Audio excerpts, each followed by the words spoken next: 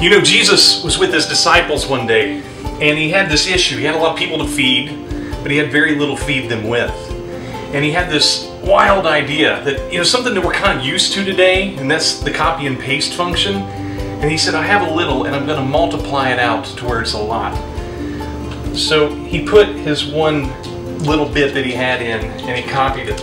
And over and over and over and over again, he replicated. He performed an amazing miracle. Let us never forget how amazing that miracle was.